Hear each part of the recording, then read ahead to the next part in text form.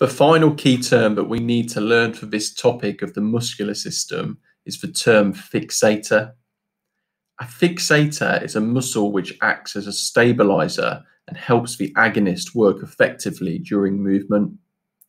A fixator muscle helps with support and posture so that our muscles can perform the required action.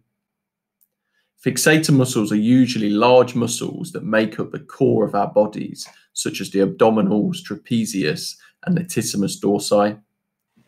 For example, whilst performing a bicep curl, both the trapezius and latissimus dorsi are fixator muscles, as they help to stabilize the body in an upright position so that a bicep curl can be performed. Whilst taking a shot in football, the abdominals act as a fixator, as they help to keep the body stable and under control.